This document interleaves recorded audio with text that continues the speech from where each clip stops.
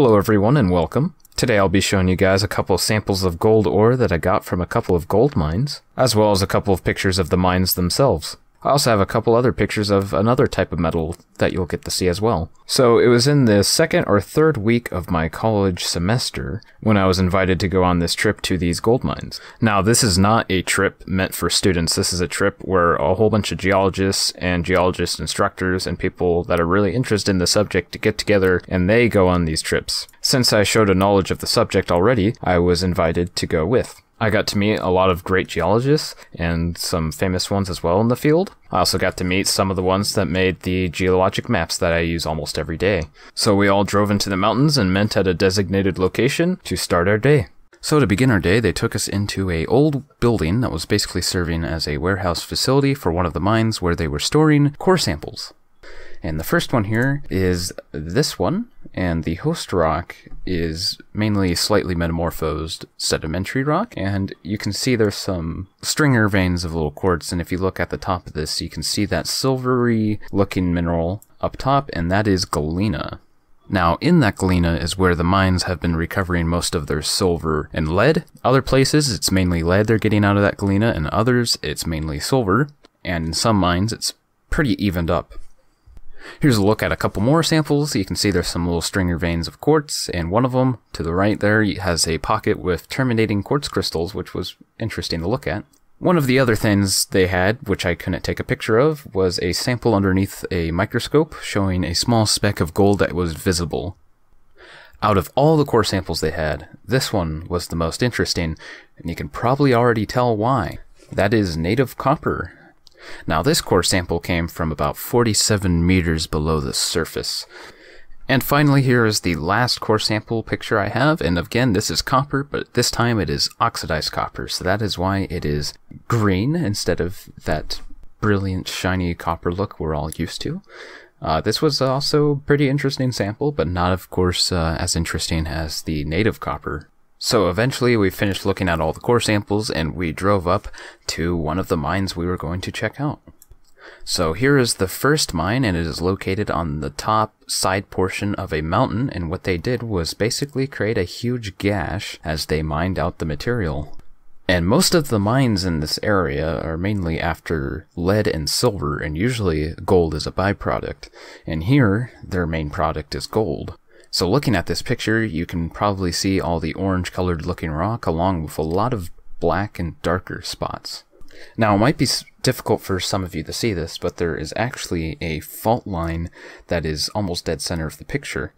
This fault is a thrust fault, and again, it's kind of difficult to spot. I had a hard time spotting it while I was there, but if you notice that black looking rock, there's kind of a line of it almost center of the picture, and that is the fault. Along this fault are several quartz veins that are related to this fault, and because every time their fault moves during an earthquake, it creates fractures in the rock which get filled up with hot fluids, which then deposit silica, which is quartz, and other anything else that is in the solution also gets deposited. And in this case, there's lots of gold to be found in this mine. Now there are many veins in this mine, but there are three main veins that they are doing most of their production on, where they're getting most of their gold ore. One of the veins has undergone considerable gouge and shearing from the fault zone, so the thrust fault. And that fault gouge can actually be seen in this picture, and that's what most of that black material is. Now here are the samples that I collected from the mine here. You can see it's very large white quartz here, very massive stuff. Now the gold in this quartz vein material is actually very sporadic. So there's some places where they'll be mining and they'll recover about maybe an ounce worth of gold per ton. And then sometimes they'll get into a really rich pocket vein of quartz, and they'll be getting about 30 to 40 ounces of gold per ton. Now these two samples I have here, you can obviously tell they're different, and these are actually from two separate veins that they're mining at the mine. So the first samples I'm going to show here are the bluish gray quartz from the black gold vein. This quartz has those little black lines which are little gouge seams, and they're run parallel to the trend of the shearing. That black gouge is mostly made up of many sulfides, and you can actually see there are some pyrites in this sample. Here are a couple of close-up images I tried to get of the pyrites within the quartz and the gouge. You can probably maybe see some small cubes of pyrite. Some of the surfaces on this vein material have begun to oxidize, and here is a picture of one of them, and if you can see, there's a bit of a rainbow effect on the oxidation on this quartz chunk here. Now there's a couple different things that could be causing that rainbow effect, but I'm not sure which one it is. But it is very pretty, which brings me to the next sample here. This is the largest sample that I took by far, and I believe it comes from the more massive white quartz vein. What's cool about this vein material is the small amount of crystals, quartz crystals that have begun to form in the vein. Similar to that other quartz sample with the oxidation, these crystals, when shined in the correct lighting, cast off a rainbow effect off the surface.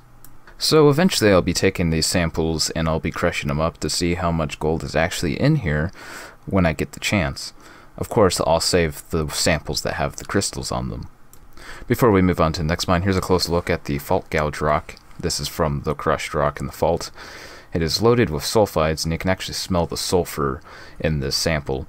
And it's also very fragile and crumbles really easily. Alright, so here's the picture looking up at the next mine, which was actually located just on the other side of the valley and a little off to the right of the fault line. Even though these mines are pretty close to each other and they're mining off the same geologic feature, the ore material looks much different. If you look about center of this picture, you can see there's some darker looking rock, and you can see where some of it's rolled down slope a little bit. That darker rock is altered material from hydrothermal activity, and that is where the deposits are. So I happened to be following a guy once we got up into this mine, and he had a metal detector wand pinpointer, and he went up to this boulder here, and the detector went off like crazy. As soon as this happened, he got out his hammer and began hitting at the rock, but the rock was way too hard and nothing happened, so he gave up on it. But the ore material here was absolutely loaded with sulfides and magmatite. There were also little microfaults in the rock, and you can see a picture of one here. You can see the bedding planes in the sedimentary rock have been offset just slightly. This was our last stop of the day, and then shortly after we left the mine, and that was the end of our trip. I learned a lot of information from this trip, and I got to meet a lot of geologists and other people that are well informed in geology, and they had lots of information and wisdom to share. And I thank them all for inviting me on this trip, and with that being said, I hope you guys all enjoyed this video. I know it's nothing too exciting, but I thought I'd just share this information with you guys. And I know some of you will appreciate it, and maybe some of you learned something new from it. If you have any questions or comments, please let me know down below, and I'll see you all next time.